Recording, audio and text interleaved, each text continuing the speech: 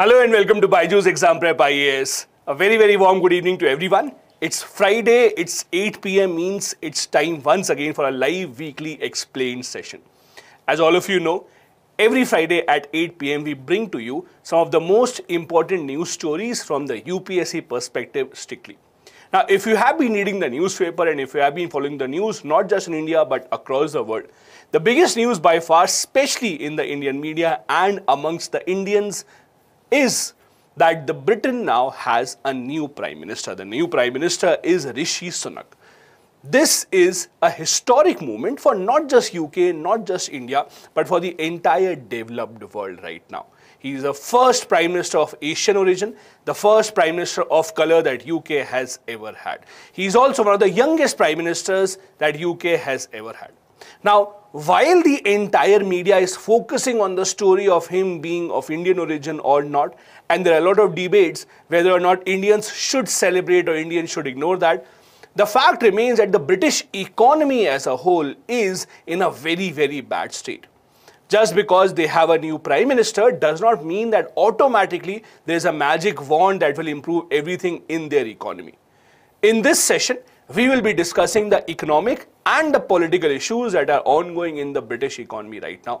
We'll also be discussing what exactly were the factors because of which the British economy now has actually ended up in this bad state, which is very rare for an advanced country which is looked up to by many nations across the world. So without any further ado, let's begin the session. Now, as you know, the biggest news is that Rishi Sunak has now become the British Prime Minister. This is fifth Prime Minister that UK has had in the last 6 years. Now, the Prime Ministers in UK are changing at a very rapid pace ever since the country took the decision of Brexit. Ever since they took the decision that we don't want to be the part of EU and we will come out. Since then, there has not been political stability in the country. Now, when David Cameron was a Prime Minister, his going away and Theresa May coming to power, that was not mainly anything to do with economic crisis. That was most of a political statement that was made by the UK government. But now, the Prime Ministers are changing at a very fast pace, so much so that in the last 2 months, we have the third Prime Minister in UK. This has all got to do with the economic crisis that Britain is going through. Now, whatever we discuss about the economic crisis of Britain, a lot of that is also applicable to other parts of Europe right now. In the past few months, especially ever since the Ukraine-Russia war started, not just UK, but most of the European economies have been going through a very tough time. And there are a lot of reasons that are responsible for that. The one big reason being inflation and the rise in price of natural gas and oil. As you know, almost entire Europe depends immensely on Russia for import of natural gas. At a time when the winters are again coming back in Europe, at a time when they are dependent highly on Russia's natural gas to keep their places warm, and at a time when the prices of natural gas are increasing, the economic crisis can be seen in not just UK but in many European nations. But in UK especially, some reasons for the economic crisis can be connected to Russia, but there are some other reasons which are actually because of their own policies, because of the decisions that they took themselves. Before we go there, let's quickly talk about Rishi Sunak. As you know, his father or his parents also were not really from India. If you actually have to trace back his connection to India, you have to get at least 2 generations before him.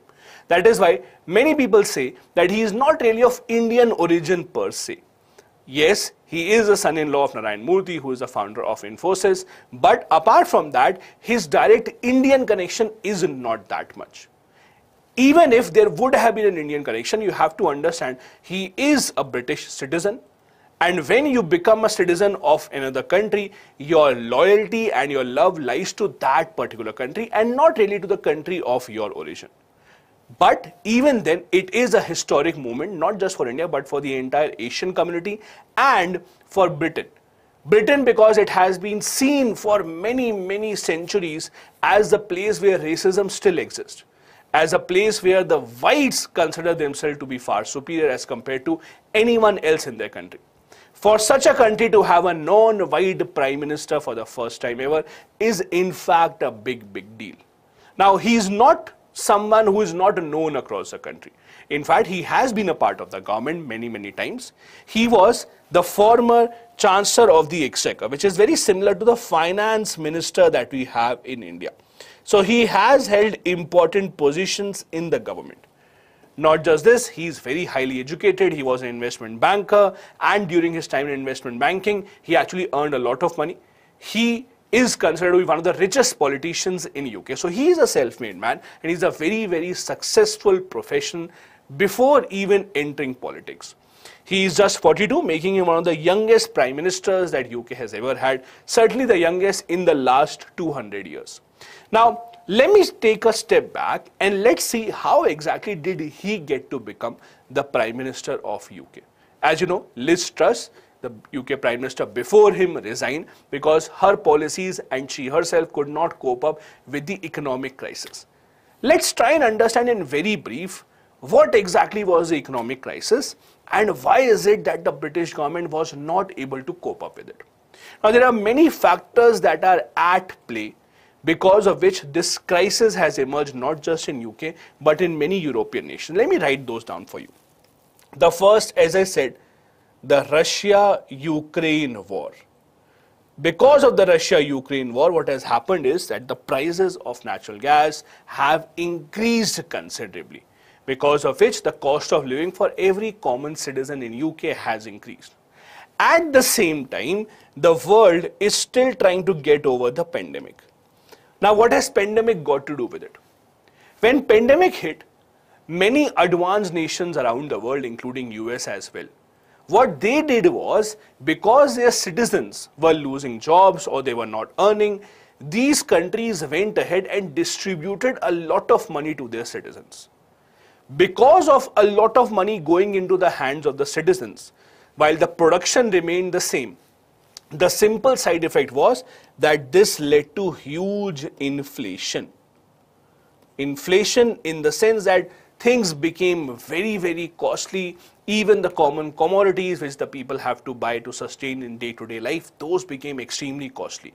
That is why pandemic came at a very wrong time for all across the world, but especially for those countries which decided to distribute free money, because of which inflation is still out of control in most advanced economies, including UK, including US, etc. Now, how do you come out of it? There are different policies that you can actually think of. What Liz Truss did was actually considered as a disaster. Liz Truss, when she became the Prime Minister, as you would have seen, it was a competition between Liz Truss and Rishi Sunak who would become the next Prime Minister. Both of these had different ideas. Liz Truss had an idea under which she said that we will support the top richest people, the industrialists in UK. So basically her idea was downward filtration. Downward filtration. Now let's take a very simple example. Let's assume the government in a country wants to help the people and wants to give some money to the common people, let's say middle class, lower middle class, poor people. Now, how can the government do that? There are two options. One way in which the government can do that is, let's say in India, when the government gives certain cash transfers to the farmers, when the government of India says that we will give free food grains to the poor people. So this is one way of doing it. That is, when you are supporting directly the poor people, the middle class, the lower middle class who need help from the government. This is one way. The other way is, which was adopted by Liz Truss and her government, that we will actually support the richest people. How? Her government announced that we are introducing tax cuts for the rich people. So rich people were told that you will not have to pay taxes, or you will have to pay very little tax. We are not taking taxes from you. Now, what was the intention behind this? The intention was not wrong.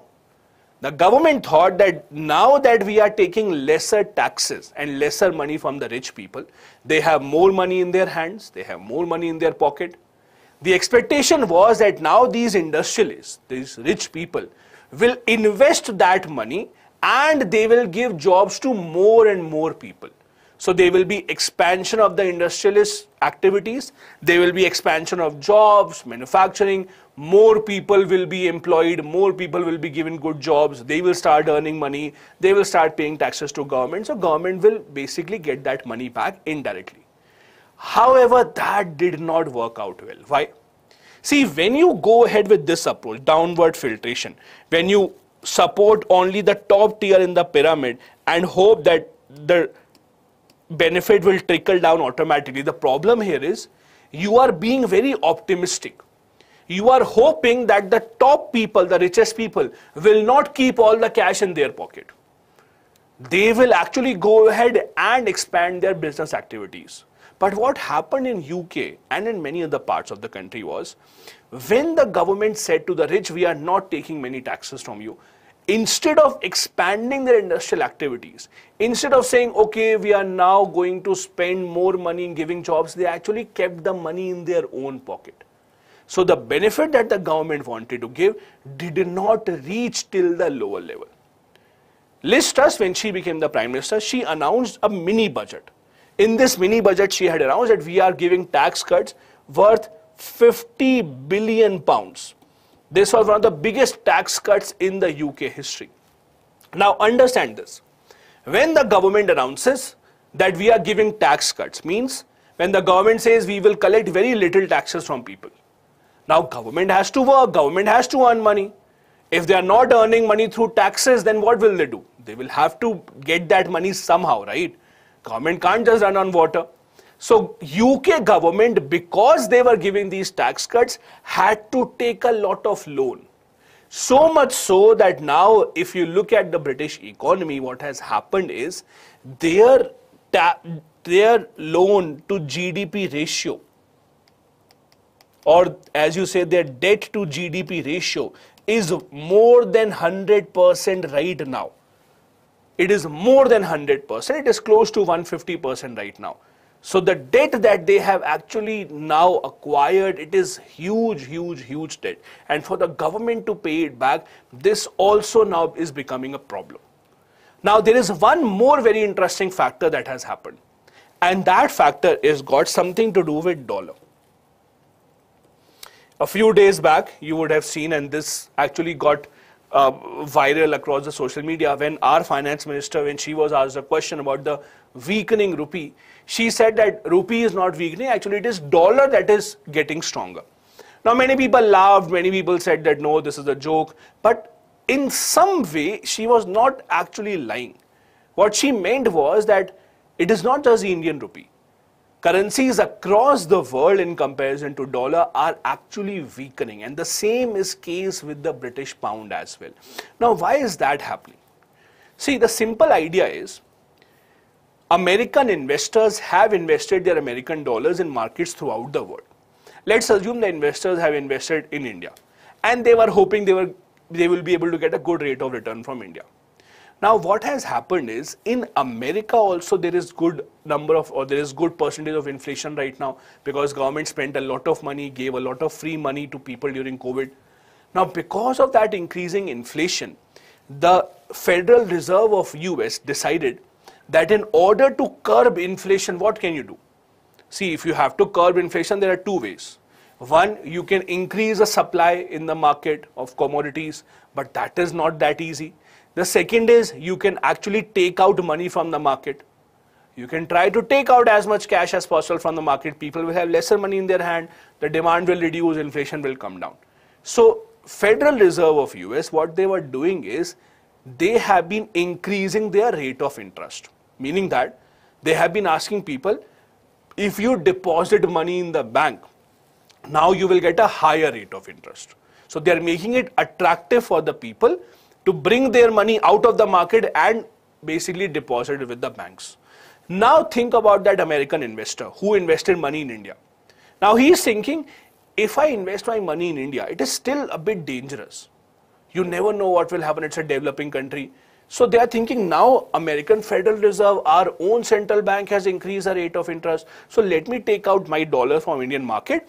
Let me now invest that in US because I will get a good rate of interest. So huge amounts of dollars are coming out of Indian market going back to US. Exactly the same is happening in markets across the world, including in UK. So in UK also what has happened is that dollars are coming out and those dollars are now going back, because of which if you look at the rate of exchange of British pound, that is also weakening considerably. So there is pressure on the British pound as well. Weakening of British pound simply means that now if you have to import something, the cost will be even higher. So again, it's a vicious circle. It was the European countries who had put sanctions on Russian gas, because of which Russian gas is not being given to them, or it is being actually given through some other countries. Now that they are buying gas from other nations, it is becoming even costlier. All these things have now added up to the economic trouble of UK. I'll tell you a very interesting incident what happened. So all these politics, they work in such a manner that every country at the end of the day has to look for their own national interest. So when the war between Ukraine and Russia started, these European countries, now we are putting sanctions on Russia, we will not take their natural gas, because they expected the war will last for a few days, for a few weeks, and then everything will be fine. But the war is still continuing, and they have put so many sanctions on Russia, so they can't buy natural gas from Russia. Now what do? They contacted Qatar, can you give us natural gas? Qatar said, I already have so many people I have to give gas to. There are so many buyers of my gas in Asia, how can I give you the gas? Now, what happened was a few months back, there was a kind of a backdoor agreement. The agreement was European countries said to China that we will buy natural gas from you. So China was supplying natural gas to Europe. Now ask this question to yourself. Where is China getting the natural gas from? China doesn't have its own gas reserves. So what is happening is, from Russia, the gas is actually going to China, and China is then supplying this gas to Europe, so that Europe can tell the entire world, see, we are not taking gas from Russia. So what is happening in this? What is happening is China is making a good profit in between, so they are happy. Russia is happy, they are still selling their gas. The problem is with European nations, because now they have to pay a higher price. So their own sanctions are coming back to harm them. And this is a problem not just in UK, but in almost entire European continent right now. In fact, if you have been reading the news a few days back, China announced that we might not be able to give you so much gas now because we have to use it on our own. So the problems in Europe are increasing. In fact, recently in the Western media, it was actually covered that electricity bills in UK have increased as much as 80%, 80. In many cases, they have almost doubled. Many news medias are saying that this is happening for the first time, that in a developed, in an advanced nation, people are actually forced to sell off their household stuff just to sustain. All this is happening because of these economic crises. Now, you might ask a question then, if the situation is so bad, what will Rishi Sunak do all of a sudden? See, when Liz Truss became the Prime Minister and she was proposing her policy that I will have tax cuts for the rich people, I will have a downward filtration policy, Rishi Sunak had a different kind of a policy. He said that we cannot give tax cuts to the rich people. We have to ensure that we actually give a boost to the economy without giving all these tax cuts. We have to give a push to manufacturing, but it has to be started at the lowest level, at the common person level, and not at the highest level. Now, these are just some of the important points in the economic crisis. The economic crisis right now also has a story about the British government bonds, which we'll come back to in just a few minutes, what is happening with the British government bonds, because that is also another story in all together. Now, let's start with where does it all begin? As I said, the story of changing of the prime ministers one after the other that we saw starting from David Cameron, that actually goes back to the Brexit decision. When the decision of Brexit was taken, David Cameron, who was the prime minister, was not really in support of it. But his party, actually, the ruling party at that time, forced him to take that decision. Because of that, he resigned. He said that I do not want to be the prime minister anymore because I don't want to continue with this Brexit decision. So since 2016, there has been instability in the British economy. Although the economic situation was not that bad because we did not have the pandemic back then, we did not have the Russia-Ukraine crisis, but even then there was a political crisis that was starting. The entire reason why so many people in Britain voted that we want to get out of EU. The reason for that was that they thought that their economy was better than other European countries and they don't want to help the other EU nations. They thought that Britain is not earning money from EU but giving the money back. So the entire idea behind having Brexit was that the British economy will improve now. It will become much better as compared to the European nations. It was a conservative party, the same party that is in power even today.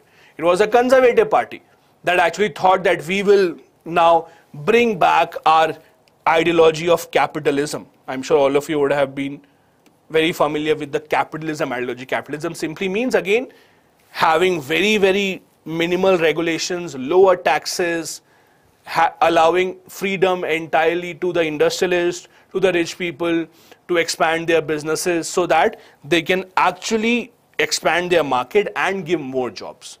This is the same ideology that Liz Truss followed. So you can't blame her for doing that. What Liz Truss did was nothing out of the blue. It was a policy that her party, the Conservative Party, has been following for a long, long time. This is the same policy that Britain has been following for many, many decades. Just that with changing times, you have to change your ideology. With changing times, you have to change your thinking. I'll give you a very simple example. When India was going through its economic crisis in 1991, India's Prime Minister was P.V. Narasimha Rao. P.V. Narasimha Rao, if you have learned, if you have read about him or if you have seen his politics, P.V. Narasimha Rao was a true socialist. Means he was always in favor of socialism, he was always in favor of government regulations, he was always in favor of government-run businesses. But it was under his prime ministership that in 1991, India saw the historic LPG reforms. That is because he knew that at that point of time, the requirement was not to follow your ideology. The requirement was something else. And that is why, being a socialist, despite that, he actually went towards liberalism. The opposite happened here. In Britain, right now, when the time was for the Conservative Party to forget about its capitalistic ideology, to now think about the lower middle class, to actually give benefits to them, to have the government actually passing on benefits to them rather than the rich people passing it on, they stuck to their ideology thinking that no, this will work. But this is what actually failed them in the long run. As I told you, there have been multiple reasons and we listed those out for you. Just to revise, the Ukraine-Russia war. The Ukraine-Russia war, and it is difficult to actually understand who has been the biggest loser of this war. Yes, Russia has suffered because of the economic sanctions put on them, because now they are not able to sell their natural gas in large quantities to Europe. But at the same time, Europe also has been suffering because they have always been dependent to a large extent on the Russian gas, and now they can't really get gas at those prices. They thought that the war will be short-lived, they thought that their own sanctions will force Russia to end the war, but that has not happened. If you look at the bigger picture, maybe the only country that has not really suffered a lot is USA. And that is why if you look at the politics of Europe, there is in fact growing anger against US also. There are many politicians in Europe that are saying right now that it is USA that is using Europe for its proxy fight against Russia. It is the European nations that have to suffer right now because of this inflation, because of this crisis in the fuel, in natural gas, etc. On the other hand, it is the US that is sitting pretty and not taking any action. And that is why this growing discontent against US in Europe is now being covered by media throughout Europe. Then we also saw the tax cuts, the giveaways that were given now. Ideally, those should have been targeted towards those people who require it. But as we discussed, the government's policy was that we will first give tax cuts to the rich people. This angered the poor people even more. They thought that at a time when the government should have been helping us, at that time the government is still helping the rich people only. If you look at the opinion polls in UK, so UK has mainly two political parties. There's a Conservative Party that is in power, and then there's a Labour Party that is in the opposition. If you go back a few years, just I think 2.5 years, if you look at the opinion polls, you would have seen that Labour Party was nowhere in comparison. It was almost like 80-20, that Conservative Party was supported by 80% people, 20% people supported Labour. Now the situation has become so bad, there has been such a huge mishandling of economy by the Conservative Party, that now the polls show that the two parties are almost neck to neck. After so many years, Labour Party actually has a chance of coming back to power. All that is because of the mishandling of the economy, because the people are extremely angry about how the government is now being run. Now, at the same time, the British economy also is facing a crisis where people's trust in the British economy is actually going down. And this is where I wanted to discuss about what is happening with the government bonds. Now, government bonds are also called as gilts. So if you see the word gilt, it is the same thing, the government bonds. Now, I'm sure all of you are aware about bonds or government bonds. In very simple terms, government bonds are the easiest way for the government to actually raise money from the market. Let's assume the government wants certain money for certain big infrastructure projects, certain big schemes. What the government will do is government will ask people that we will give you bonds. Bond means kind of a paper where it will be written that you have given 1 lakh rupees to the government. Government will say that come back after 10 years, I will return 1.2 lakh rupees to you. So means there will be an interest that will be given. So in this case, the interest will be 20%. In exchange of 1 lakh, you're getting 1,20,000. This interest rate is also called bond yield. This interest rate is also called bond yield. So how much is the bond actually earning? Now, what is happening here is, see, the more secure the government is, the more stable the government is, the lesser is the bond yield. For example, if I invest in the bonds of US government, I know there is almost a 0% chance that US government will be bankrupt. I know if the US government has promised me that after 10 years I'll return this much money to you, it is almost 100% certain that they will fulfill their promise. So when we have a stable government, when we have these kind of situations where government will not go bankrupt, they know that they can get money from anywhere. So they offer a very low rate of interest. They offer a very low yield. So bond yield in stable nations are very low, 1%, 1.2%, 2%. At the same time, let's assume tomorrow Afghanistan government says that I am issuing government bonds. Now, who will buy? No one will buy because they don't trust the Taliban government. But still, if some people want to take a risk, some people can take a risk and they will say, okay, I will buy government bond, but I will only buy the government bond if the government is actually giving me 15% or 25% interest, 25% bond yield, because that is worth the risk. So government says, okay, I will give it to you. Basically, the higher the bond yield means lower is the stability of the government. Higher the bond yield, lower is the stability of the government. As simple as that. Now, what is happening in Britain is that because of this instability, people who have these bonds are actually now selling it in the market.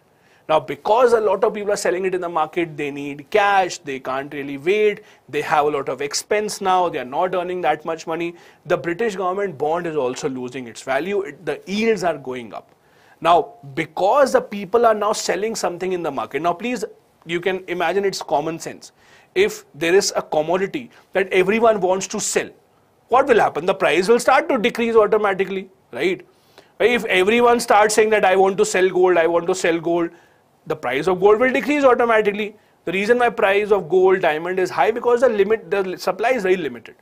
Now what is happening is the people in Britain or the institutions in Britain are now selling their government bonds. The yield is going high, the value of the bond is going down, because of which actually there is a problem of pension funds also. Now what is the problem of pension funds? See, when the government issues bonds, usually who buys these bonds? You will see usually retail investors don't buy these bonds. These bonds are usually bought by big funds that have collected people's money. So In Britain, in US and advanced economies, we have pension funds. Pension funds means those funds which they have collected the money of people who are working right now, and these funds have to increase that money so that at the time when they retire, they can give back those funds as pension. So these are called pension funds. Pension funds usually look at options where they can invest money, which is free of any risk, and they can earn some rate of interest. So a lot of pension funds have invested money in UK bonds. Now the UK bonds are losing their value so much that the pension funds are panicking because their money is losing their value. All of that now is actually becoming very, very problematic. So the pension funds are panicking. The British government doesn't have an answer. The British Central Bank has said that we will come in between and we will now purchase the government bonds to lower the liquidity in the market. All that is actually making a very, it's said to be a perfect storm situation. Perfect storm situation means when everything that can go bad is actually going bad. So in British economy, it's actually spiraling, and every single thing that can go wrong is actually going wrong right now. Now, many people can blame Liz Truss for that. You can say that yes, a lot of the reasons because of which the British economy right now is in the present situation may be traced back to Liz Truss and the mini budget that her government announced. The mini budget, as I said, that included huge tax cuts, but only for the rich people. However, if you have to be fair to her, you have to understand most of these factors that we discuss actually go way back as compared to the mini budget. The Ukraine-Russia war did not start because of her government. The inflation, not because of her government. We had the situation of the pandemic, that was also not because of her government. So yes, the mini budget in which she announced this huge tax cut has had an extremely important role to play in where UK economy has ended up right now. But you can't really say that it started from there. Yes, it just accelerated the entire process of panic in the British economy.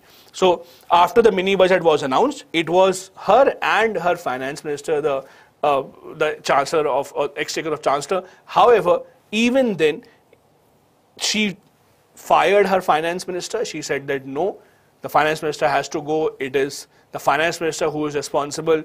Now, she also, before resigning, she in fact apologized for the mini budget a couple of days before resigning.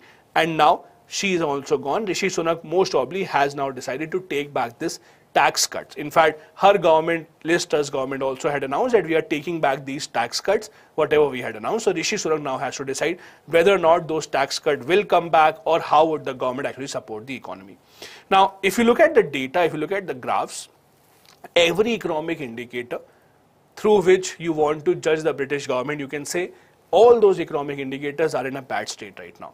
You can look at GDP per capita. Recently, there was a news that India became the 5th largest economy in the entire world, beating UK. That is also because the British economy has been in a downslide. I'm not saying that the Indian economy would not have surpassed the British economy. It would have eventually. But because the British economy is in a downward trend, the Indian economy with its own pace has been able to overtake the British economy easily. That can be very, very easily seen in this graph of GDP per capita. Now, if you actually see here, the downward trend started from somewhere before 2020. So it's basically at the time of the pandemic that it all started. In fact, the economic growth, economic activity in Britain ever since Brexit took place has not really been flourishing. So since then, there has been a downward trend. Now, if you look at the political challenge that the British government is facing right now, ever since Rishi Sunak has actually become the Prime Minister, there have been a lot of racist attacks that have been made against him.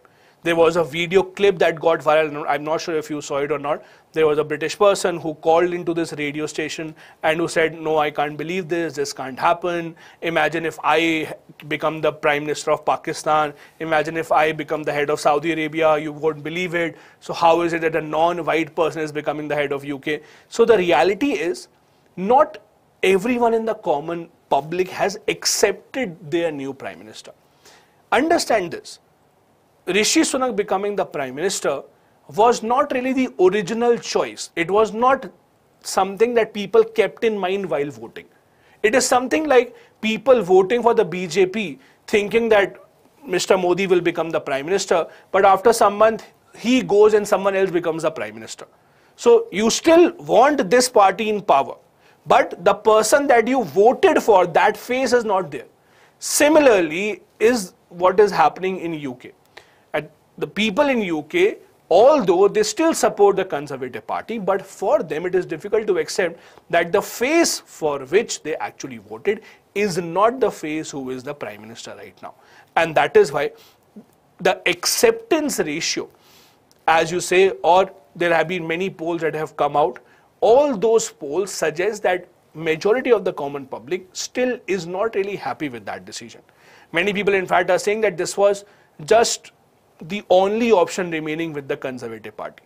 If you would have seen this race of the Prime Ministership, all other candidates that were in the race for Prime Minister actually opted out and Rishi Sunak automatically became the Prime Minister.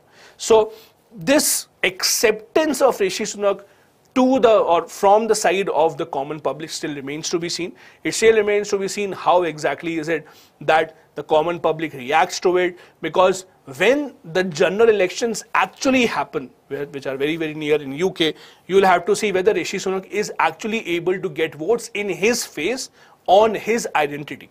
Because last time the votes that were given was for the Conservative Party and not for Rishi Sunak as such.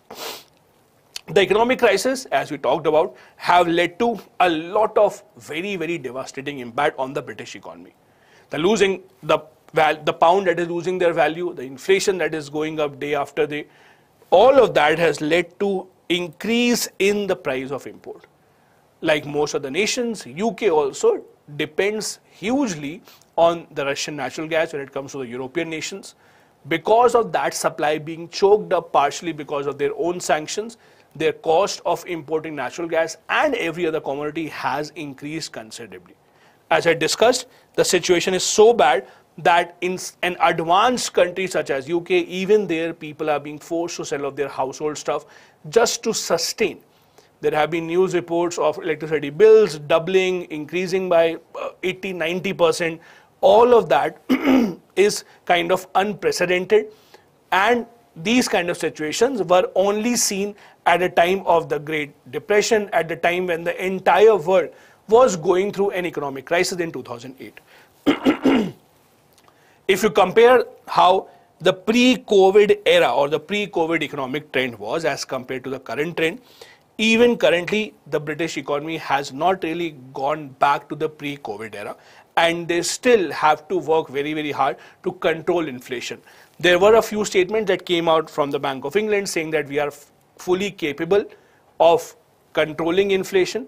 They said that all the government bonds that we have bought, we will start selling them off very, very soon from the month of November. Whether or not they are able to actually control inflation and bring it down up to desired level still remains to be seen. There is something else also that I wanted to share. If you look at the business activity in UK, how the overall economy is progressing, even when the pandemic was behind us, if you consider that from the beginning of 2022 year at least, we did not really have a lot of impact of pandemic. Even after that, if you look at the major sectors of British economy, be it manufacturing, be it services, be it composite, all of these are in a downwards trend. So there is hardly any good news that you actually see coming out of the British economy.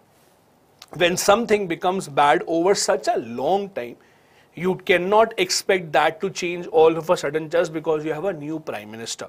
Because the party remains the same, the economic situation remains the same, the problems remain the same. Just because you have a new prime minister of let's say a different color, a different origin, that does not mean that everything will change all of a sudden. There is one more very interesting fact I wanted to share. On social media, you see a lot of these kind of posts being shared that Rishi Sunak, Indian origin person, has now become the head of UK. But the fact is, there are multiple nations across the world where the leaders of those nations, either prime ministers or president or vice president, are of Indian origin. Yes, it's a very, very special occasion because UK and UK's history with India is very different. But if you look around the world, there are multiple examples. The Portugal Prime Minister, Antonio Costa, his father actually belonged to Goa. Then We have Guyana's president, Mohammad Irfan. We have Mauritius. Mauritius has had a history of multiple leaders of Indian origin. We have Pravind Jugnauth. We have Prithvi Raj Singh Rupan, again from Mauritius. We even have President of Suriname. We have Kamala Harris. Not just this. Just next door to UK, look at Ireland. Look at Ireland. Ireland has also had an Indian origin leader. In fact, they will very soon again, as the head of their government, will again have an Indian origin leader. So this story of Indian origin leaders actually going and becoming the top leaders of nations around the world, this is not happening for the first time, and this will not happen for the last time as well. But that does not really mean that their loyalty actually lies towards India. That only means that yes, they are more aware of Indian culture, they are more aware of how Indians think, they are more aware of aspirations of Indians. So we may hope that in the long run, while taking crucial decisions, that can come in handy. But just because a leader of some other nation is or was of our origin 3 or 4 generations back doesn't really mean anything significant, so do underline that part. Now, there are many people who are debating what will be India-UK relation future in the light of Rishi Sunak now coming to the post of the Prime Minister. As I said earlier as well, the short answer is that nothing really is expected to change overnight.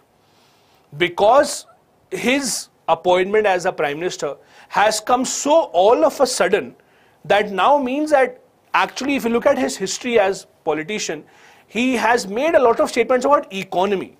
He was the finance minister also, but he has not made a lot of statements about diplomacy. He has not made a lot of statements about international relations. He has not made a lot of statements about his relations or UK's relation with some other nations.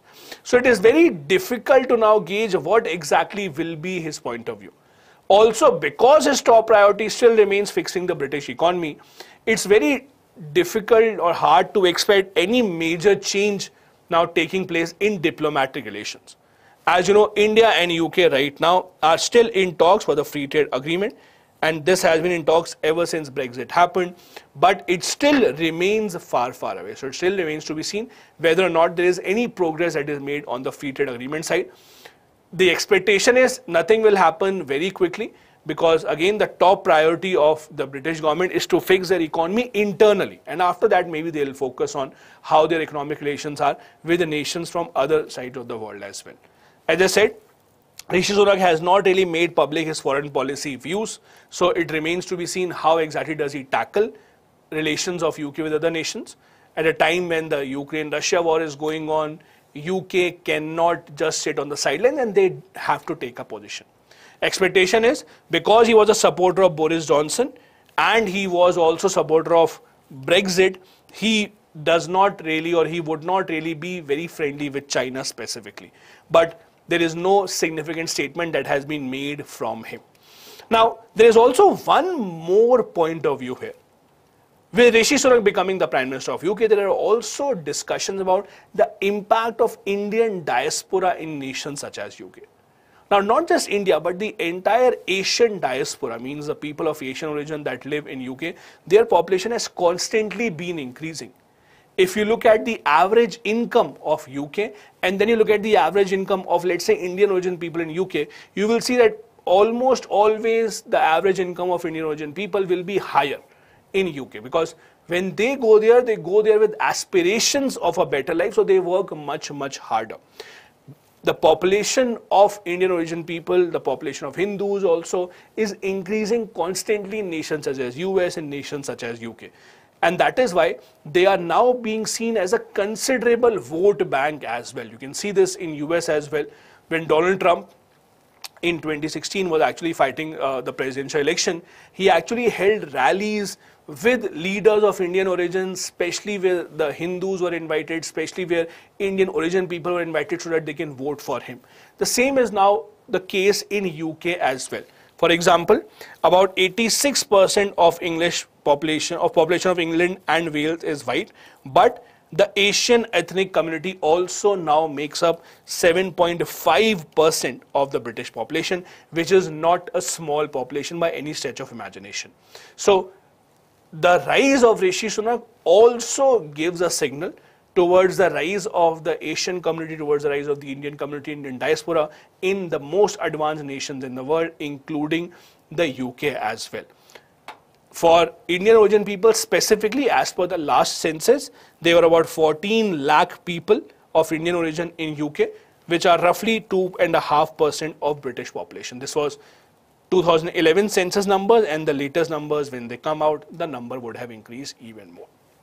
This was the session that we had for you. I hope now you are much more aware and you have much more clarity about the economic and the political crisis of UK. It is far, far from being resolved. It remains to be seen how in the coming days the new policies that are introduced by the new Prime Minister actually make a difference on the ground or not. We'll keep you updated about that as well in our other initiatives. I hope you follow all of the initiatives that we bring for you on our YouTube channel, the CNA, where we analyze the Hindu newspaper, the daily quiz. These go live at 7 p.m., 6 p.m. every single day. We also have the international relations this week, every week, Wednesday, 8 p.m. and we have the explained session as well. I hope that you are taking advantage of all of these. If you have not subscribed to our channel till now, please do hit the subscribe button. Please share it with all the other friends who are planning to prepare for the UPSC examination. Also in the comment section, you can share with us any other topic that you would like us to take up in the next explained session, that is next Friday. Till then, bye-bye, have a good night, Jai Hind.